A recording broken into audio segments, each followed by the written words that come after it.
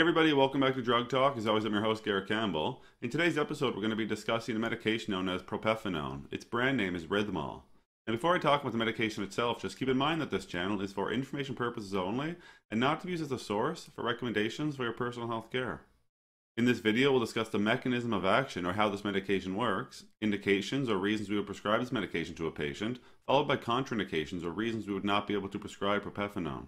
We'll then discuss examples of dosing and then finish it off with side effects with percentages. I put together some slides to go over this information, so let's just jump right into it. So the first thing to discuss here will be the mechanism of action or how this medication works. So Propafenone is a class 1C antiarrhythmic drug with local anesthetic effects. It has a direct stabilizing action on myocardial membranes, and it causes a reduction in upstroke velocity of the monophasic action potential. In terms of indications or reasons we would prescribe this medication to a patient, we may see it used in atrial fibrillation or flutter in patients without structural heart disease.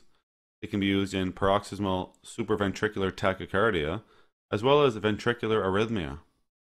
With respect to contraindications or reasons we would not be able to prescribe Propafenone, we wouldn't give this medication to a patient who had a hypersensitivity to Propafenone or any other component of the formulation. If a patient had bradycardia or a slow heart rate, or cardiogenic shock, they would also not use this medication. Medication will be contraindicated in patients with heart failure or patients who have marked electrolyte imbalance or marked hypotension or low blood pressure.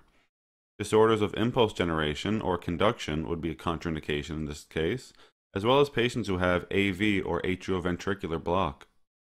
Now for some examples of dosing with Propafenone. So in the treatment of ventricular arrhythmia, using the immediate release formulation, the initial dose would be 150 milligrams orally every 8 hours.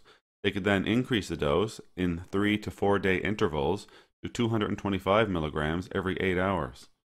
In proximal supraventricular tachycardia, again with the immediate release formulation, the initial dose would be the same, 150 milligrams orally every 8 hours.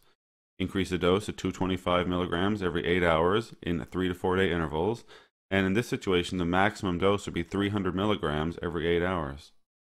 Now, as with all medications, there are some side effects or adverse reactions that patients may experience while using Propafenone. We'll go over some of those here now.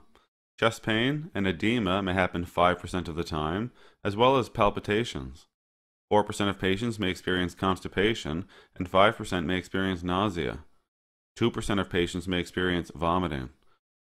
5% may experience an altered taste, and dizziness seems to happen 4% of the time.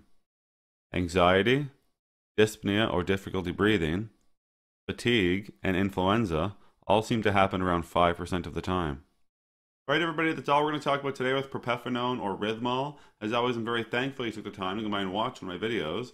If you found the information valuable and you'd like to help grow this channel, remember you can like the videos, share the videos, or most importantly, subscribe to the YouTube channel. There's also some links in the description you can check out as well.